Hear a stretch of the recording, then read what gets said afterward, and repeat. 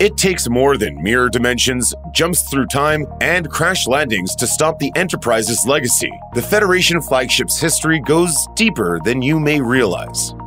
There have been ships named the Enterprise as far back as the early 1700s, such as the British Royal Navy's HMS Enterprise. In the United States, the world's first nuclear-powered aircraft carrier was the USS Enterprise, which became a key location in Star Trek IV: The Voyage Home. The Space Shuttle Enterprise was the first spacefaring ship to bear the name, both in Star Trek and in the real world. Of course, the real one was named after the Starship in the series, thanks to a letter-writing campaign from fans. With the registry of XCV-330, the first deep space starship to go by the name Enterprise is seen in a series of images in Star Trek: The Motion Picture, as well as in Captain Forrest's office on Star Trek Enterprise. The only physical representation of the vessel so far is in J.J. Abrams' Star Trek Into Darkness, where a model of the early Enterprise appears on the desk of Admiral Marcus. Though little is known about this pre-Federation starship, we do know that it was based on an unused design from series artist Matt Jeffries before he settled on the Enterprise used in the 1966 TV series.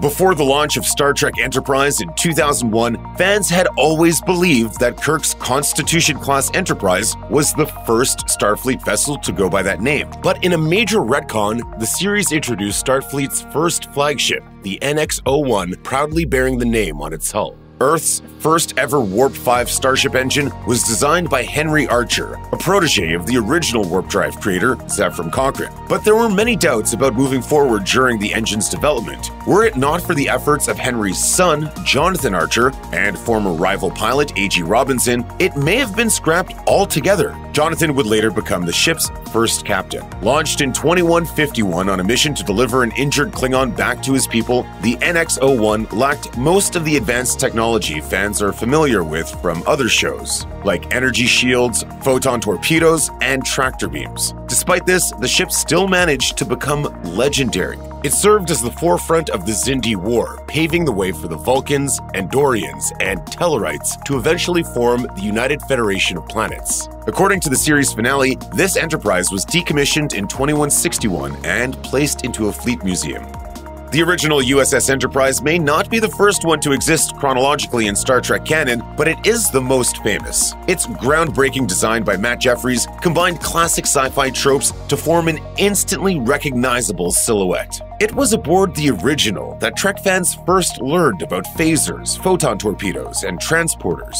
But interestingly, when it was initially developed by series creator Gene Roddenberry, it was designed to be a ship with a history, with James T. Kirk being its third captain. For 3 years on Star Trek, the ship traveled to strange new worlds, seeking new life and new civilizations. While much of its design may seem dated today, the Starship lives on in the hearts and minds of Trekkies. So much so that it was lovingly recreated in episodes of other Star Trek series, though it would see a new look when Star Trek warped to the movies.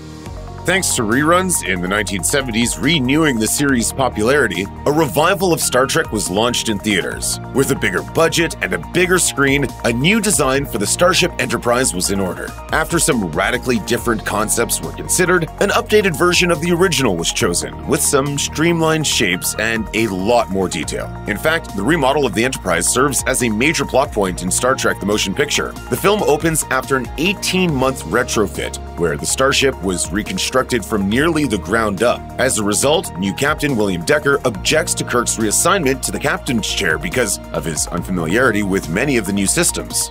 Admiral, this is an almost totally new Enterprise. You don't know her a tenth as well as I do. That's why you're staying aboard. Sure enough, his lack of knowledge does wind up causing problems during the refitted Enterprise's first mission. Eventually, this updated starship became a fan favorite in its own right, but while Kirk was forced to destroy it to stop a gang of marauding Klingons in Star Trek III: The Search for Spock, it was replaced with the USS Enterprise A, first seen in the final moments of the 1986 film Star Trek IV: The Voyage Home. The Enterprise A is nearly identical to its predecessor, save for some interiors, and it began a long-standing tradition of tacking on an alphabetic suffix to new starships in the line. The next Enterprise fans saw was the Enterprise D, which debuted just a year later in Star Trek: The Next Generation. We would hear nothing about Enterprise B until the cast of The Next Generation moved to the big screen themselves in 1994's Star Trek Generations. I was out saving the galaxy when your grandfather was in diapers. Besides which, I think the galaxy owes me one. Star Trek Generations opens with the first flight of Enterprise B, a state-of-the-art starship of the same class as the Excelsior in Star Trek III. This new Enterprise was captained by John Harriman. Though its first mission was originally planned as little more than a trip around the solar system, it got forced into a rescue effort when a strange phenomenon threatened a nearby ship. Swinging into action, Captain Kirk saves the day, sacrificing himself to save the endangered ship. Though a lot of other media has explored the further adventures of Captain Harriman and the Enterprise B, including its helmswoman, Demora, the daughter of Captain Sulu, we have yet to learn more about it on screen.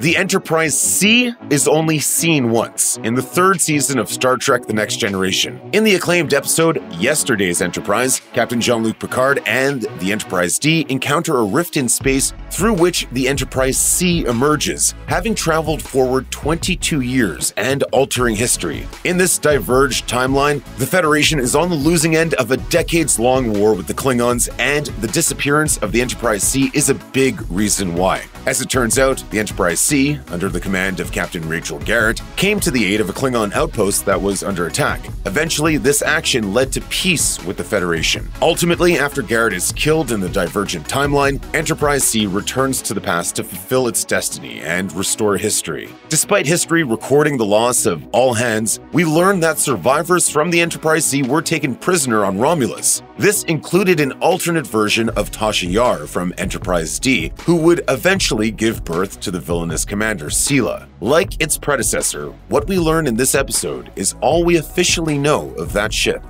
The Enterprise D of Star Trek The Next Generation was designed by Andrew Probert, a protege of Star Wars concept designer Ralph McQuarrie. McQuarrie had been hired to conceptualize the new Enterprise for the first Star Trek movie and recommended Probert to join the film's design team. Probert sketched up an early idea for a new ship that later formed the basis for the Enterprise D. Nearly twice as large as Kirk's classic Enterprise, this 24th century Galaxy-class starship could go much faster and had a new feature that allowed the saucer to separate from the body of the ship during a crisis. The Enterprise D was outfitted with plenty of new technology too, with its holodecks becoming a Star Trek staple. It was the first starship to house an entire community on board, even including schools. Incredibly, this Enterprise also had a group of hyper-intelligent dolphins that helped steer the ship, though this section is only briefly mentioned and never seen. But listen, but have you had a chance to see the dolphins yet? This is you really don't want to. Well, dolphins just. Commanded by Captain Picard, the Federation flagship is seen through all 7 seasons of The Next Generation, along with Star Trek Generations. However, in the climax of the movie, the Enterprise D crashes on Veridian 3, sustaining catastrophic damage.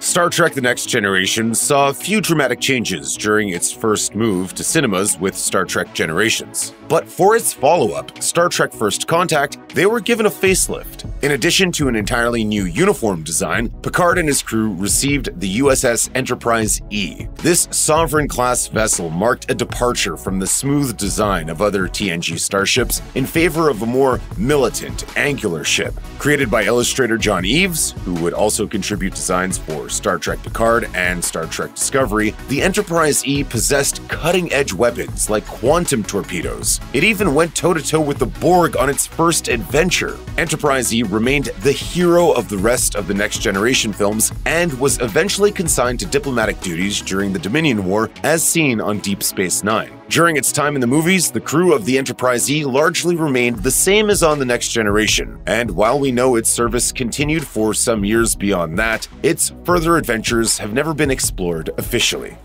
When Star Trek Picard premiered in 2020, it was the first time we'd seen the franchise dip its toe into the events that followed its final TNG feature film. Many had high hopes of seeing a new Starship Enterprise, though the first 2 seasons of the series didn't give audiences that gift. However, Trekkies finally got what they were hoping for in the 3rd trailer for the show's 3rd season, a first look at the all-new Odyssey-class starship, the USS Enterprise F.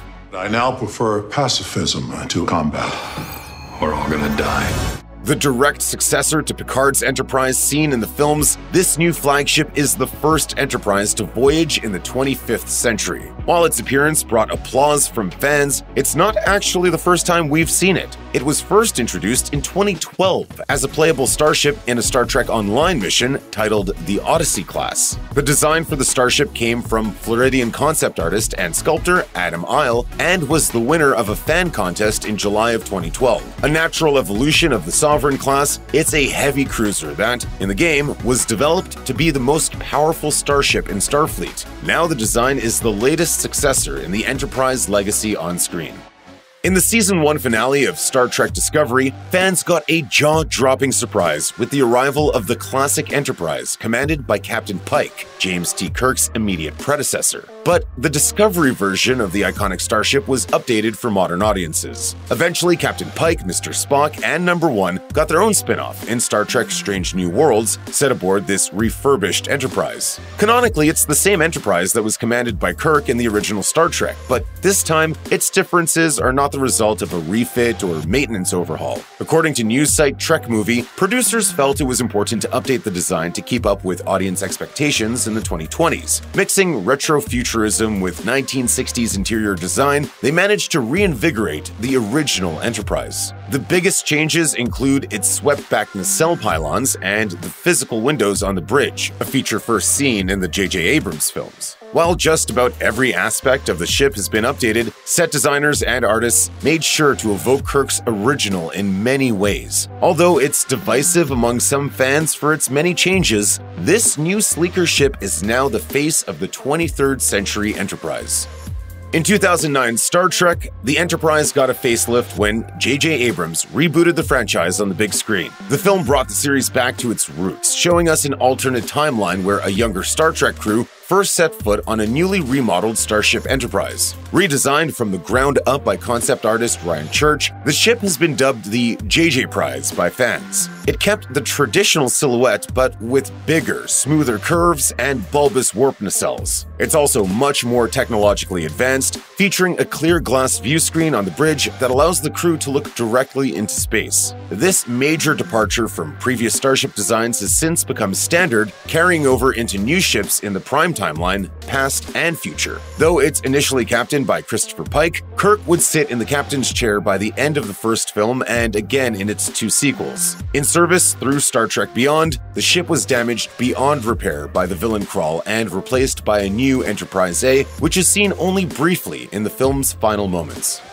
Given its nature as science fiction, Star Trek has glimpsed into its own future more than once, showing us a few enterprises outside of the main timelines. Some exist far off into a future we may never see on screen, while some exist in now erased alternate futures. In the Star Trek The Next Generation finale, for example, we're introduced to a then-future version of the Enterprise D with a radical refit, boasting 3 nacelles and a new massive phaser weapon under the saucer. But the most notable future Enterprise might be one we only got a brief look at in an episode of Star Trek Enterprise. During the Xindi War storyline, Captain Archer was pulled into the far future and onto the USS Enterprise J, a ship carrying on the Enterprise legacy 400 years into Archer's future. According to the time-traveling agent Daniels, this ship was part of a battle that drove a malevolent race called the Sphere Builders back to their own realm. In this future, the Enterprise J even had members of the Xindi among its crew. Though little else is officially known about the Enterprise J, the starship eventually made its way into the Star Trek Online game and has its own model produced by Eaglemoss. With Star Trek Discovery now set in the 32nd century, we may get to see newer versions of the Enterprise even further into the future.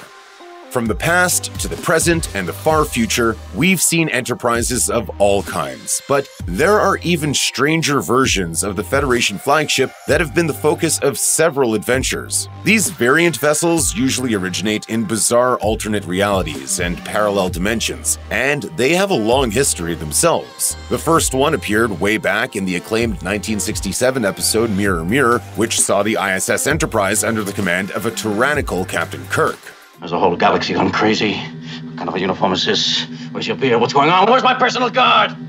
I can answer none of your questions at this time. That same mirror universe was revisited in a 2005 two-part episode of Star Trek Enterprise, which saw a variant of the NX-01 under the command of Maximilian Forrest. Forrest is usurped by his first officer, Jonathan Archer, who, after taking over the ship, gets caught in a power struggle with the Vulcan T'Pol. Another time-ravaged alternate future, NX-01, was also seen in the Enterprise episode E². Though the Next Generation never ventured into the Mirror Universe, we did witness untold numbers of Enterprises from other parallel universes in the episode Parallels, one of which had been decimated by the Borg.